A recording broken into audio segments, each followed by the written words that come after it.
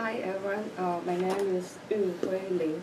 Today I'm gonna tell something about the development in Brazil. It's a brief introduction.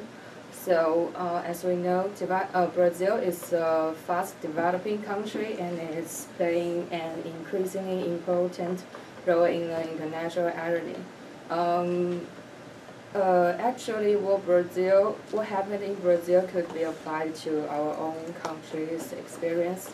Um, Brazil is the world's fifth largest by its geographical area and population, and it's the world's eighth largest by its nominal GDP, and so let's see what it has achieved in recent years. First, from 2000 to 2012, the average annual GDP growth was almost 5%, and it has lifted around 40 million people out of poverty. And so why can Brazil make such great achievements? I think firstly, it has rich natural resources such as the mineral resources, and secondly, the cheap labor force is a very important advantage which boosts the manufacturing industry. And this is a very common phase in developing countries, I think, like the labor-intensive industry. And thirdly, the government investment in health and the direct poverty reduction activities played a major role in its development process. And I think there's much for other developing countries to learn from Brazil's experience, especially for countries such as Zambia, which hasn't translated its economic growth into real poverty reduction, and countries like Nigeria, which has seen its inequality dramatically widen over the past 20 years. And while others are praising Brazil for its resilience to the financial crisis and its sound economic management, and in 2013, Brazil's economic growth has decelerated, and the economy in Brazil is expected to shrink by around 2.5% in this year.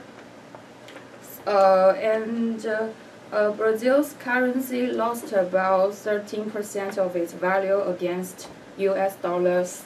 Its credit rating was downgraded to BBB in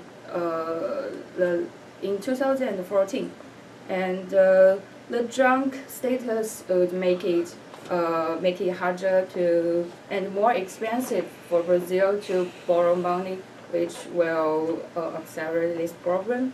So, and in addition, the environmental problems in Brazil is also very serious.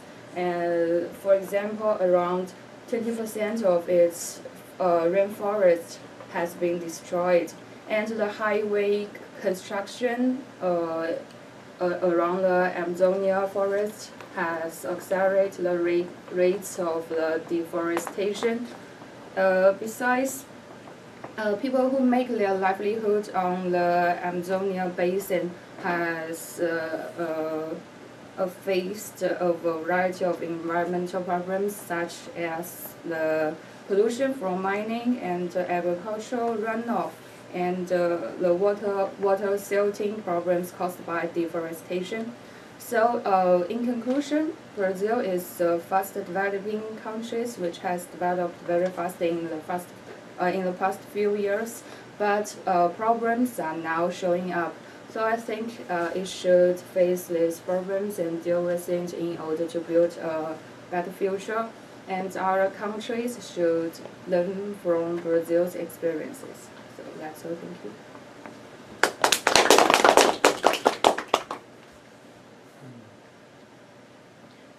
what accounts for the decline in Brazil's trajectory? I mean, it was going up and up and up, and then all of a sudden...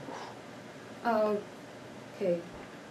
Because it has developed at a very fast rate, and I think it brought many money from maybe from other countries, so the debt is very high. And actually, it has worried about his credit rating status for a very long time. So there is much risk, but it just like happened at that time. Okay. And like there's, I think there are some concerns about its future, economic future, and the currency and its leadership. And there are many corruptions, scandals tied to its political parties, so that may be the problem.